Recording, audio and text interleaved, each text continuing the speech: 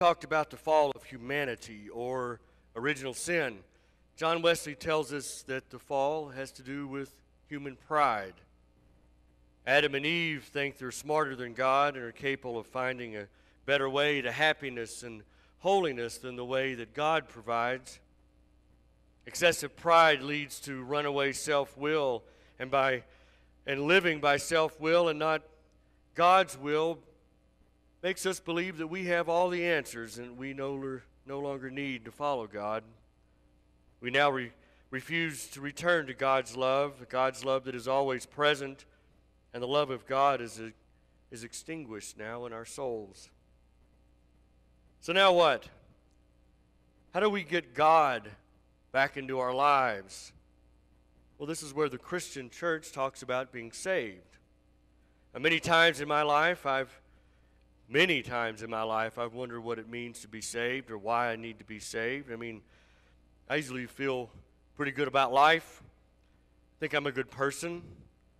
Pay my taxes. I usually go to church.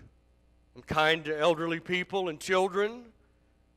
So is there something so fundamentally wrong with me that if I'm not saved from this design flaw, that I am constantly living in danger? Many of you may have had similar thoughts. For the most part, you don't break laws. You're probably good, law-abiding citizens. You're kind to people. You give of your time and talents to your community. You don't have evil thoughts. I won't make eye contact. I'll say that again. Most of you don't have evil thoughts. And life with its ups and downs is usually pretty good. So is there some design flaw with you that needs to be remedied? And I thought a good topic to start our year off with would be to talk about salvation today. Salvation is probably one of the most widely discussed topics in the Christian church. Some of you may have heard people talking about being born again, or maybe some of you even know people that can tell you the exact date and time because they wrote it down in their Bibles of when they were saved. You may have been to a church or seen a church on television where the pastor will have what's called an altar call. The pastor will ask people if they would like to come down front to the altar and publicly profess their faith in Christ. They say what's called a sinner's prayer, and then the preacher proclaims them saved. So I guess the question for today is, what do I need to be saved from? It seems there are different opinions about this, and if you ask 10 Christians, you'll probably get 12 different answers. But there are those who think the world needs to be saved from the villainous other, like the Muslims or the gays. And then there are others who think the world needs to be saved from those Christians. Then there are people that think they need to be saved from going to hell. Or then there are still people that think that they're currently living in hell and that they sure would like to be saved from today. For Wesley, salvation does not consist merely of going to heaven, because it's not solely an afterlife experience, but a present thing. While Wesley calls salvation a present thing, he does not mean that salvation happens all at once. Rather, he means it's a presently occurring thing or an ongoing process. Wesley believed that salvation is the entire work of God from the first dawning of grace in the soul until it is consummated in glory. Now, before we move on, I'd like to be clear about one point. When we talk about salvation today, this is not some sort of a checklist that we go through. I'm not asking you to say, okay, I'm here now. Now I'm moving to the next point. Now I'm moving to the next point, even though as Methodists, we do like a methodical approach to life sometimes. Feel free to laugh at that. That was a joke. I practiced that in the mirror this morning, but obviously I need to get a new script writer. John Wesley understands salvation as the entire redeeming work of God in human life. And Wesley also believes that salvation is dependent upon our faith. Wesley describes faith as a new way of seeing. It's a mode of sight by which people may perceive the previously unseen spiritual world and become convinced of God and his work in our lives. Wesley notes that Scripture refers to faith as light exhibited to the soul and a supernatural sight or perception. It is both a new faculty of vision and the light for the exercise of this faculty. Personally, I believe John Wesley was a practical theologian. Wesley's theological practice was to respond to real issues and to focus on how God changes our lives. And in a very condensed version of Wesley's definition of salvation, he says it's a real change in a person's holiness of heart and their life. For United Methodist, salvation means that we are in an intimate relationship with God, a God who works throughout our lives to change our hearts and minds in order to make us whole. In their book, Living as United Methodist Christians by Andy and Sally Langford, they tell us that our salvation journey begins before we're even aware that God is seeking us. This is what we call in United Methodist Church prevenient grace. At that moment, we understand that our lives are headed in the wrong direction, and when we say yes to God, this is what we call being justified, which means your sins are forgiven because you're currently running back to God for forgiveness. God then redirects us and empowers us to follow Jesus, and then we are living in what's called sanctifying grace. This is God's ongoing work in our lives in an effort to make us whole and perfect in our love towards God and towards our neighbor.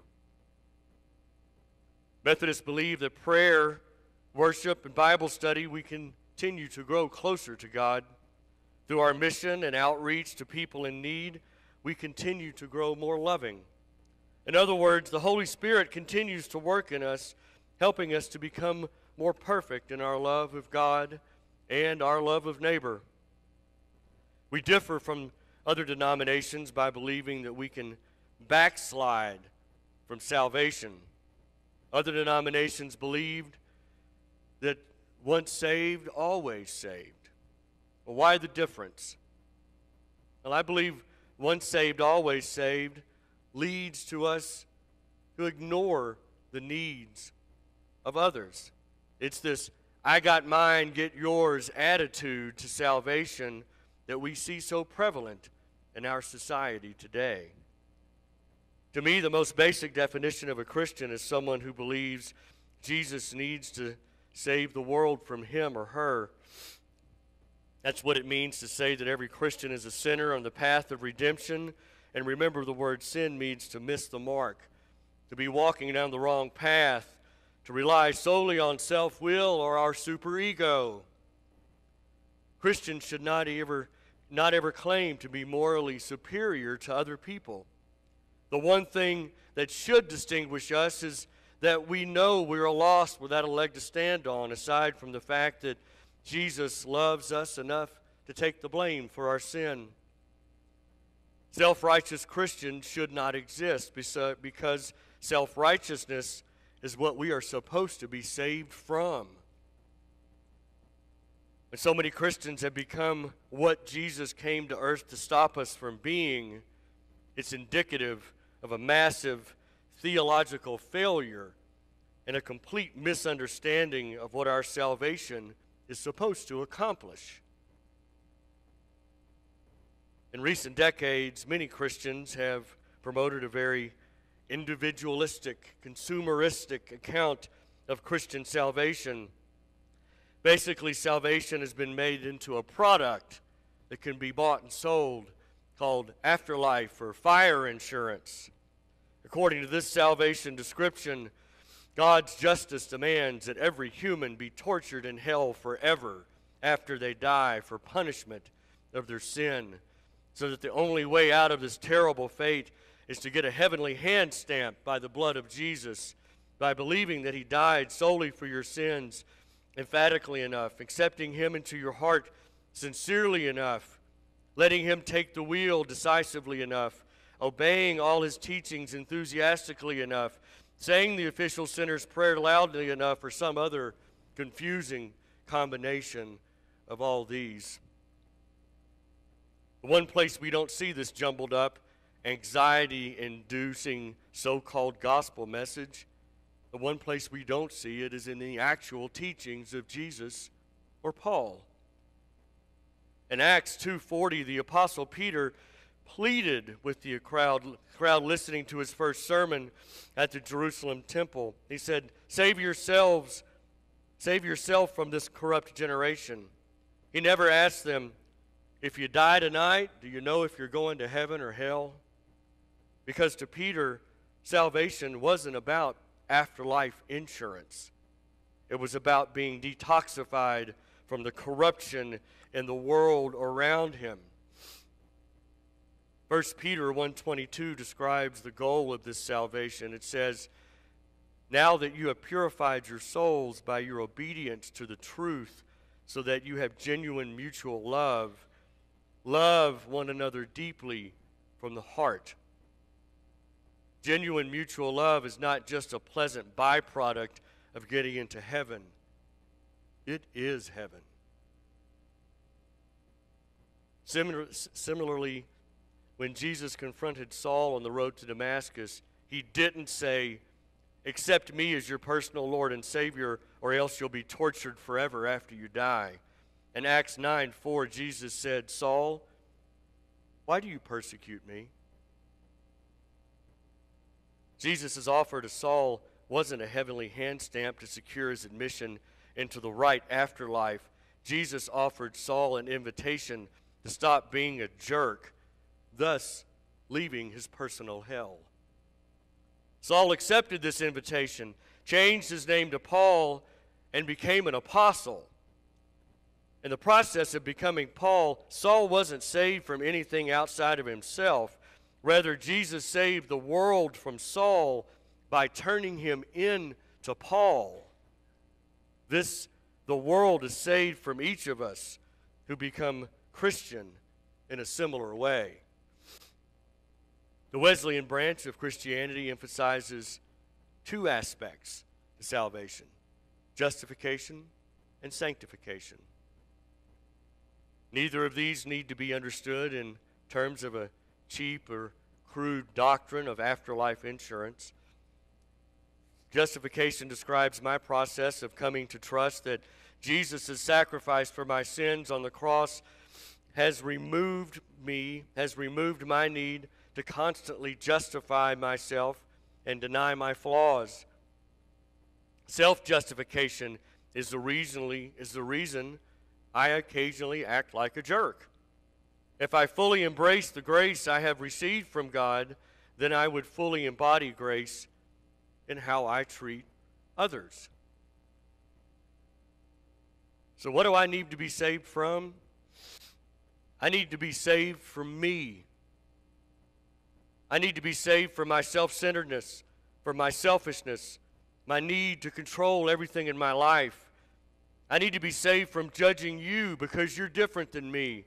I need to be saved from believing that God loves me more than he loves the Muslim or the Mexican or the African or the Jew or the homosexual. I need to be saved from believing that every morning I should receive my marching orders from cable news instead of the Gospels.